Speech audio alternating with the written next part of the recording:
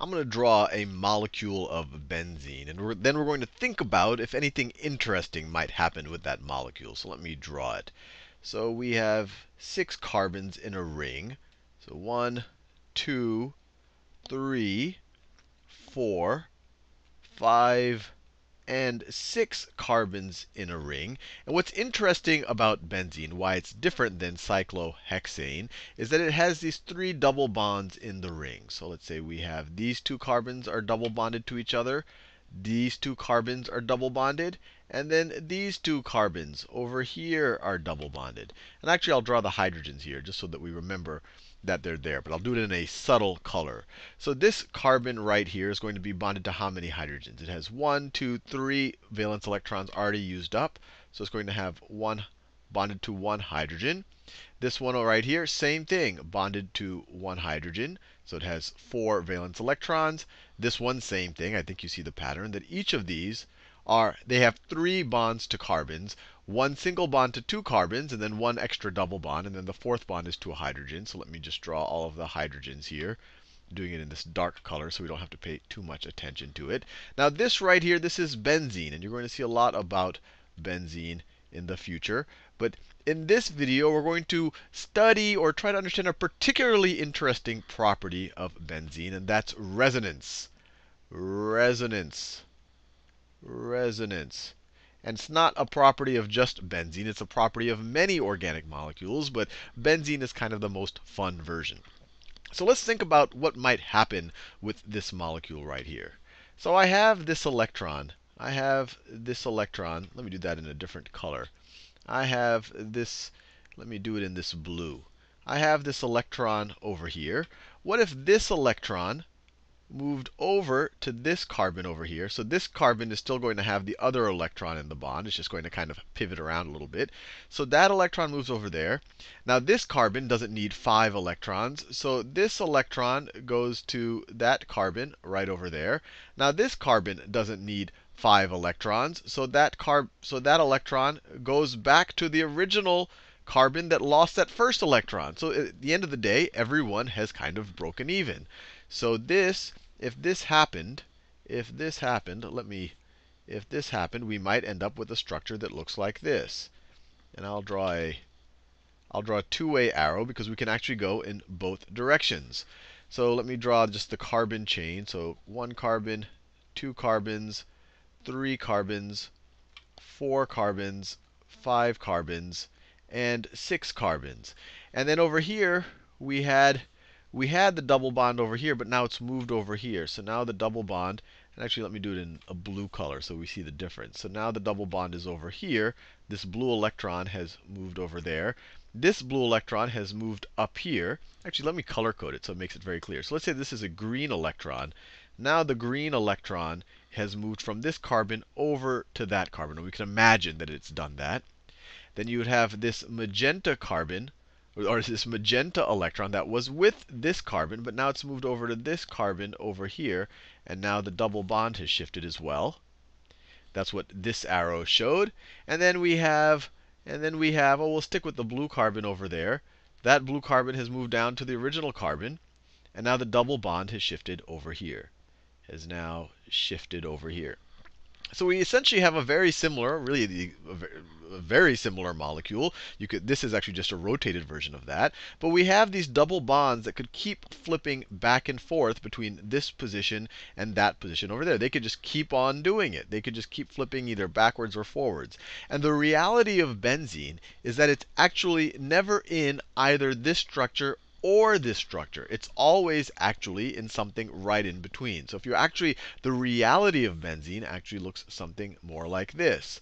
And I'll just draw it without drawing all the carbons and the hydrogens. So, and obviously in this case, let me draw the hydrogens here, just since I drew the hydrogens up here. This had the hydrogens over here. Don't want to forget those. If you ever forget them, they're implicit. Want to draw the hydrogens. But if we just look at the overall ring, we know that the carbons and the hydrogens are implicit. The actual structure of benzene is actually in between that and that. In reality, you kind of have a half double bond between all of the carbons. So the reality is that it looks something like this. So you have half a double bond there, half a double bond there, half a double bond over here. half a double bond over here, and then half a double bond over here, and then we're almost done, and then half a double bond over here. The reality of benzene is that these electrons are actually spinning around the whole ring. It's not flip-flopping between this structure and this structure.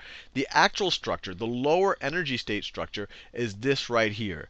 Now these Lewis diagrams, or actually I haven't drawn all of the Lewis electrons, but these are considered contributing structures, and you often draw these when you're doing reaction mechanisms. But the reality is that the resonance of these positions creates the reality of benzene is that it's actually sitting in this intermediate position. Now, this doesn't happen only with benzene. Another example, and there's going to be many examples, but just so that we're familiar with maybe two of the best examples. Another example that you'll see a lot in the context of resonance is the carbonate ion. So carbonate ion, you have a double bond to one oxygen, and then you have single bonds to two other oxygens, and those two other oxygens have extra electrons. So if I were to draw this oxygen over here, it has one,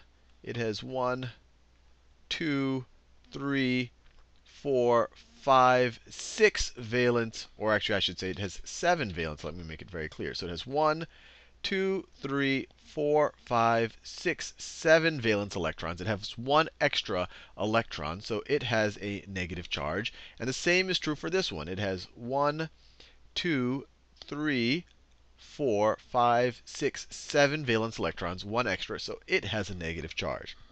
And if you were to just look at this, I guess you could call it this resonance structure or this contributing structure, you'd say, hey, maybe this oxygen, and this oxygen here is neutral, so it has 6 valence electrons. 1, 2, 3, 4, 5, 6.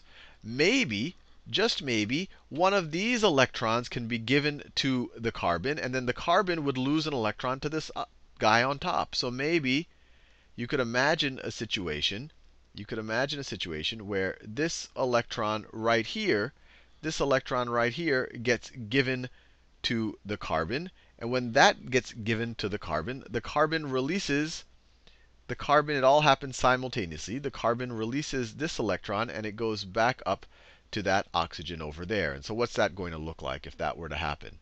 So if that were to happen, now our structure will look like this. We have a carbon. Now this carbon only has a single bond up here.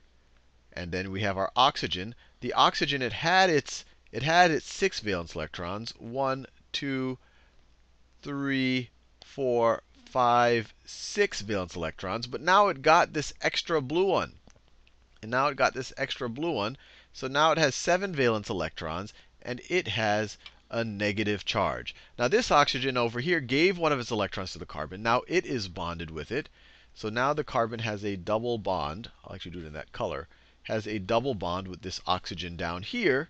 It gave an electron, so now it only has 6 valence electrons. 1, 2, 3, 4, 5, 6. And it is now neutral. And this oxygen over here, nothing really new happened to it. I could just copy and paste it.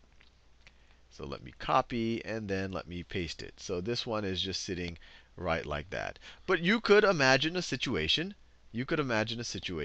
Where this oxygen right here, then all of a sudden, and it could come from this oxygen up here, or it could come from this oxygen right here. This oxygen says, hey, I have an extra electron. Let me give it to the carbon. And then the carbon releases a double bond with one of the other oxygens. In this case, it would be this one. So maybe, let me draw it. So maybe this electron right here gets given to the carbon, forms a double bond. Then the carbon can let go of an electron. And so this electron right here goes back to this oxygen. And so what happens? So if that were to happen, our structure looks like this. We have a carbon single bonded to an oxygen up here that has 1, 2, 3, 4, 5, 6, 7 valence electrons. That hasn't changed in, we could call it this resonance reaction, or however you want to call it. So it still has a negative charge. We have this guy down here. He took his electron back. So now he has 7 valence electrons again. So 1, 2, 3, 4, 5, 6, 7 valence electrons again. And I can even show the one that he got back. That one's in purple. So he now has a negative charge. And this guy now gave an electron to the carbon. So he forms a double bond, a new double bond. So this guy forms a double bond with the carbon. He gave an electron, so he only has 1, 2, 3, 4, 5, 6 valence electrons and is now neutral. Now these can all keep swapping between each other. You can even go from this structure to that structure. You can actually go from any one of these structures to any of the others. And the reality of the carbonate ion, let me write this down. This is the carbonate ion. Carbonate ion. The reality of it is that its true structure is someplace in between all of these. Is someplace in between all of it. So the true structure of a carbonate ion would look like this. You would have a carbon, and you'd have 3 oxygens. They have at least one single bond with each of those 3 oxygens. And then you have 1/3, and then you have, or I should say, you have 1/3 of a double bond with each of them. So we could make look this is a 1/3 of a bond. This is a 1/3 of a bond. This is non-standard notation, but this is what is essentially going. 1/3 of the time, the electron is on that bond. And then the other 2/3 of the time, each of these oxygens have an extra electron. So they each, you could imagine, almost have a negative 2/3 charge.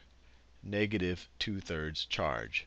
Now, people normally draw one of these structures because this is a nice kind of, you're dealing with whole numbers. But the reality of carbonate ions is that it's experiencing this resonance, that the electrons are actually always floating in between these forms, actually floating across all of these bonds. And that actually makes this molecule more stable. This is at a lower energy state than any of these forms. And the same thing is true with benzene. This right here, where we're in between these two structures, is actually at a lower energy state, a more stable state than either of these forms.